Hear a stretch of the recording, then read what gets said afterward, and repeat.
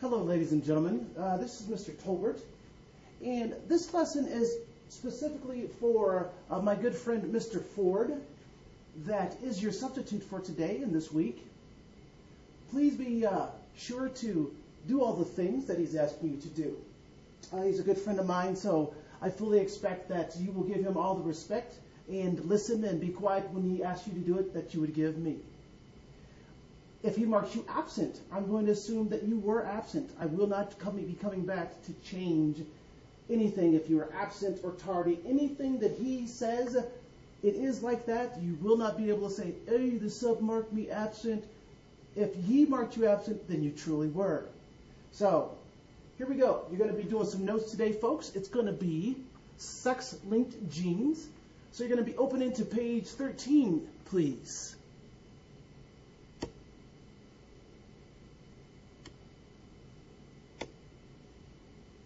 All right, so we're opening to page 13. So let's get this party started. Sex-linked genes are exactly like it sounds. These are genes that are linked to the X and the Y chromosome. As we know, the X and the Y chromosome are sex genes. Some recessive genes are attached to the X and the Y chromosomes. In humans, for example, color blindness, baldness are on the X chromosomes. In men, these traits are expressed every single time they're present. But in women, it must have two recessive traits to show it. So children or men get baldness actually from their mom. Mom is a carrier here. So this Punnett square is going to demonstrate when mom is a carrier of the specific thing, male pattern baldness. So here, I can see I've tagged the X trait,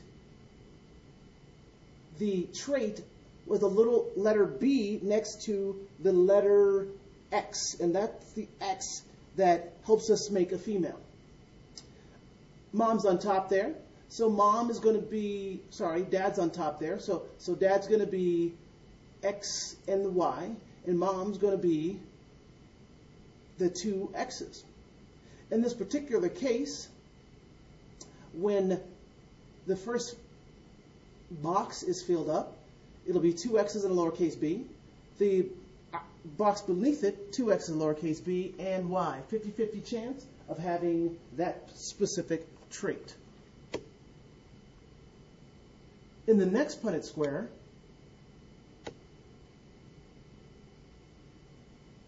we see that trait linked to the X gene. In here, mom is on the side where the two X's are, and dad, his X doesn't have any B on it, so the only way that their children would have gotten that particular X as far as a male goes would have been from mom. Notice the males on the dill, and there's one of those males has the chromosome that is linked to his X gene. We know it came from his mom because the only trait that he could have gotten from his dad is the Y. The Y is the reason he's a boy. But if mom's bald, she's fully recessive. If mom's bald, she has her X gene with that particular trait on both. That means she will give birth to two girls that are carrying that trait and two boys that are going bald when they grow older. Incomplete dominance. Incomplete dominance is both genes are expressed at the same time. So it's a blending of those features. Here in the example, it's shorthorn cattle. Male mated with a white female to produce a roan calf. So what happens here is the two colors gives you a white cow and a red cow is going to give you shades of red. It's a mixture of the two. Or you can think of Imagine if the cow was all black and one cow was all white. If that was an incomplete dominant cow, though their children would come out forms of gray. Gray is a mixture of black and white.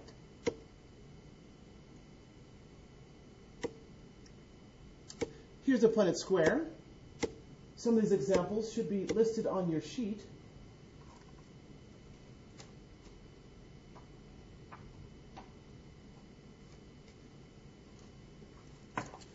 So we're going to use these in order to fill out our next Punnett squares. In this Punnett square,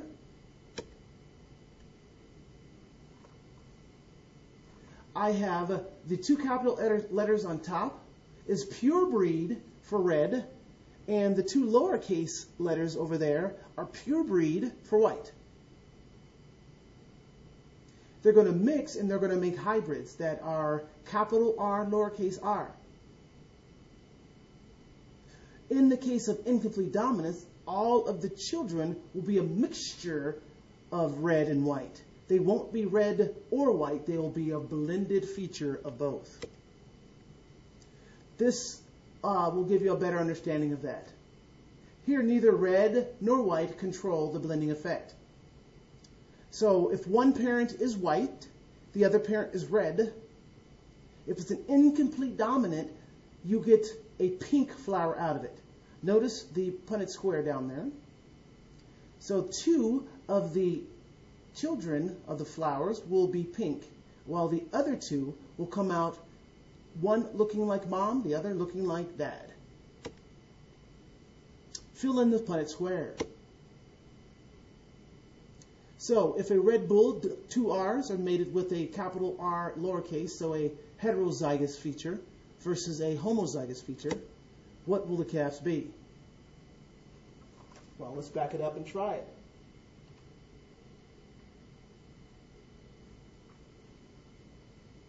So, big R matches at the top there. You've got a homozygous feature dominant, and then the other two children will be heterozygous, but they still will look like the dominant characteristic.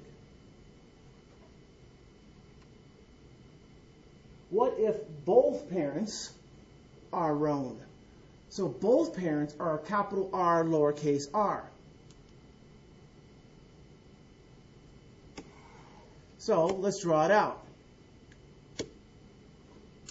You've got one parent here, capital R, lowercase r, capital R, lowercase r, mix them together. Look at what I have here, two capital R's, a capital R, lowercase r.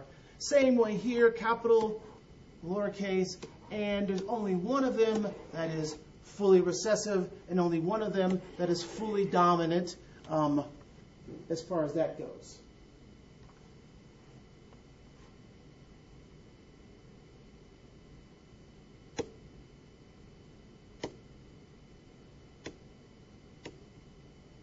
So that's what it looks like.